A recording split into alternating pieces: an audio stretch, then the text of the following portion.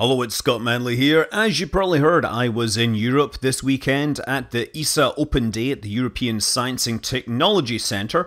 And yeah, I was presenting, but of course the weekend started with some ceremonies for the VIP guests, who included a couple of Apollo astronauts, such as Walter Cunningham, who was the first on the Apollo 7 and therefore was one of the first Apollo astronauts to fly in space.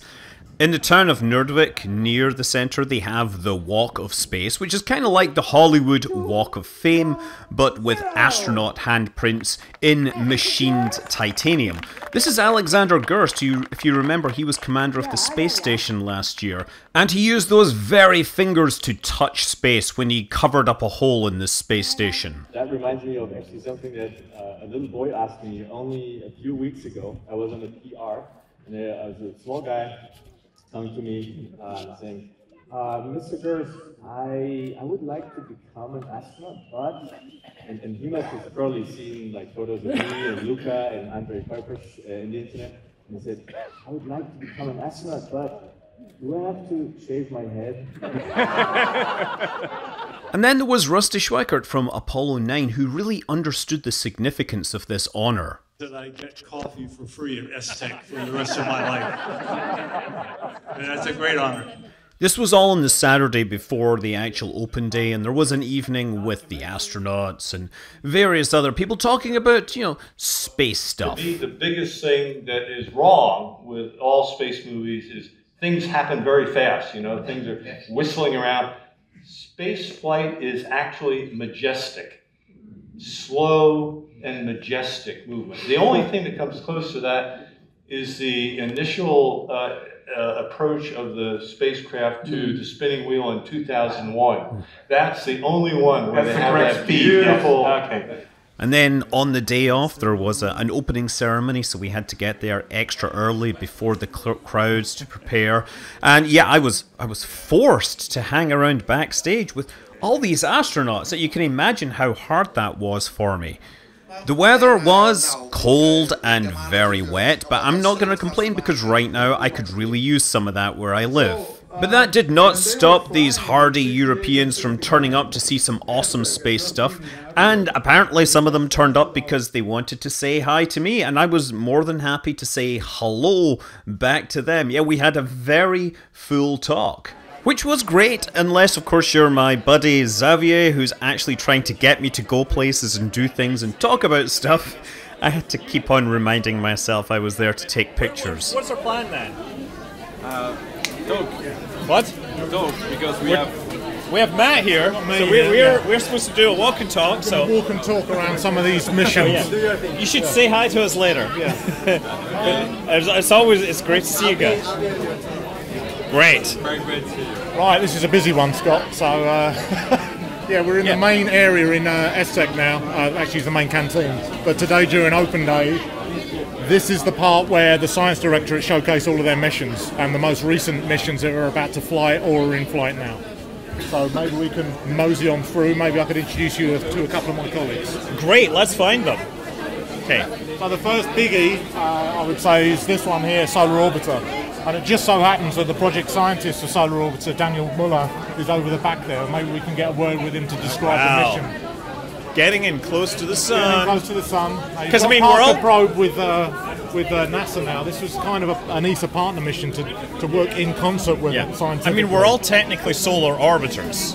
Yes, indeed. There's not many things that aren't solar orbiters. So this one's a particular solar orbiter that's really going to get in close. It is a massive technological challenge to get that close to the sun. You can see that from the spacecraft there with all the protection. Yeah. So a particular design. I mean, I'm really wondering, do these solar panels fold back to reduce the heat flux? Or? One of the things they have to do is tilt a lot of the time. So they're using the same technology as a Bepi Colombo mission as well. So at different times they can, with the orbit, sometimes they have to be fully on, normal to the sun to get the most power, but when it gets close, they'll tilt them to reduce the solar flux and for thermal regulation reasons. I think the same thing that's done on Bepi Colombo. Right. Because it's such a challenge to get close but also be far away from the sun. Because your solar cells are going to degrade, and they're just not as efficient once they get too hot. Absolutely, absolutely. So that was the biggest, one of the major challenges with Bepi Colombo and also Solar Orbiter. Can I grab you, Daniel? Hey, Can Daniel! I introduce you to Scott Manley? Hello, I'm Scott Manley. I make videos on the internet about space. All right. So, And I'm really You know much fascinated more. by Solar Orbiter. So, how can I help you? How close is this going to the sun? This is going as close as planet Mercury. So about Okay, like Bepi Colombo then. like Bepi Colombo, that's right. And so you get a ton of instruments on it. They all have to point through the heat shield then, or That's right. We have cameras, and 5 out of the 6 cameras look through the heat shield. yeah. So we have little apertures to make them peek through this shield that protects the rest of the spacecraft from the heat. And then we have one imager that images the corona, and that looks over the edge of the heat shield. So the whole point I'm hearing is that this thing is going to be able to get up close to the sun. It's going to be able to look at essentially events and weather on the surface of the sun and try That's to right. correlate that with in situ measurements That's of exactly right. the solar atmosphere, That's right, yeah. which is just in situ measurements of the sun, like sticking your finger in the sun to get science. That's right, yeah. And what we've had so far is good, let's say, photographic evidence of things that happen on the solar surface and measurements close to Earth of properties of the solar wind.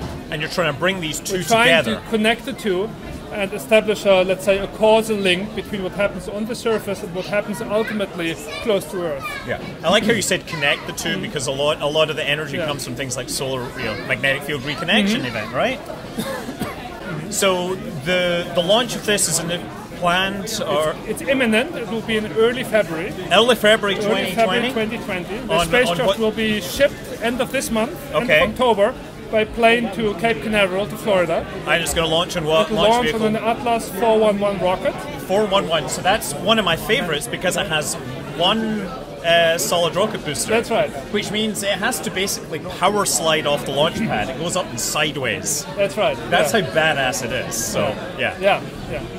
And that'll take it off into the orbit. And then how does it get all the way down to Mercury? Is it a single boost or does it have extra propulsion on board for... No, it only has, let's say, an early, what they call a coast phase with a Centaur upper stage. Right. But then after about an hour into the orbit, it'll just be on its own and just fly according to orbital gravity mechanics, laws, orbital mechanics, and then swing by Earth and Venus a number of times to shrink it, tweak bring the it down orbit and towards bring it Mercury. down to Mercury orbit. Okay, and the nominal mission's going to be 4 years with possible extension up to maybe 8 years in total? That's right. The design lifetime is 10 years. Okay. And the idea is that after about 3 months, we'll start taking the first data. After about 2 years, we'll start what we call the nominal mission phase. Right. And that will last for 4 years with Okay. the option of further extensions. Yeah.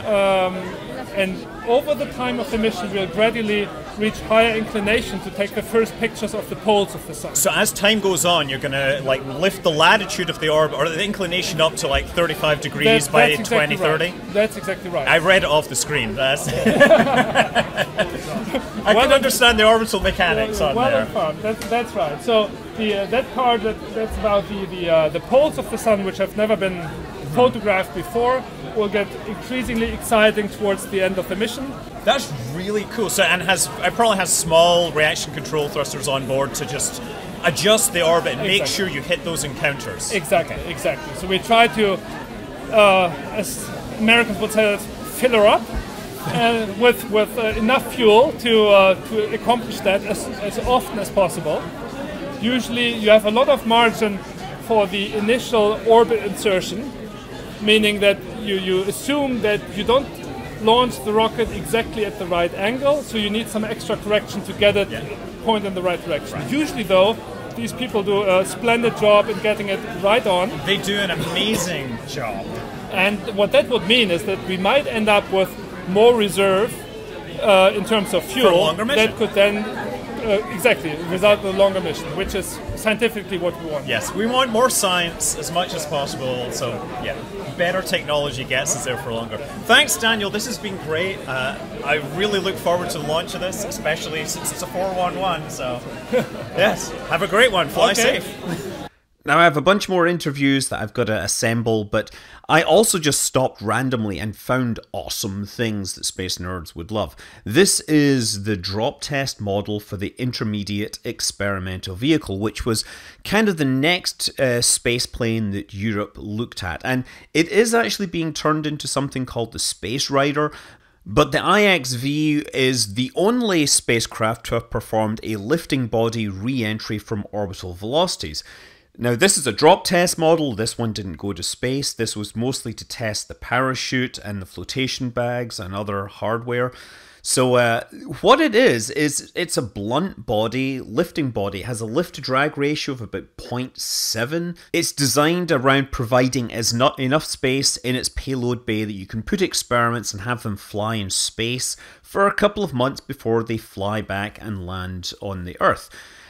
It controls its re-entry using a pair of body flaps at the rear of the spacecraft and by a set of 400 Newton reaction control thrusters using hydrazine monopropellant. The reaction control thrusters are of course needed to provide 3-axis control while the spacecraft is in orbit, but during re-entry it'll also use the reaction control thrusters for yaw control because those two body flaps, they can perform roll and pitch, but that doesn't give them any scope to perform yaw. Now this particular one is just the drop test model. The fins or the body flaps on the back are fixed. This was primarily to test that the parachute would work.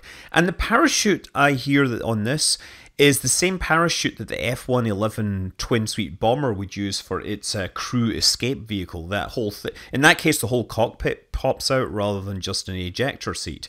So those parachutes would of course deploy and, let it land softly in the water. Looking to the future, the Space Rider is going to have a very similar vehicle geometry, but its parachute is going to actually be a para-wing or a parafoil, and it will be able to fly down and essentially land horizontally at a speed of about 100 kilometers per hour.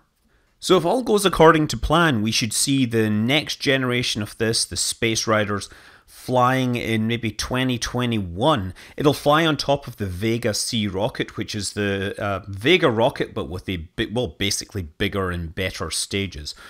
So anyway, yeah, this is part one of I don't know how many, because we have lots and lots of videos from this event. A lot of different scientists talking about their projects. But I'm going to leave it here.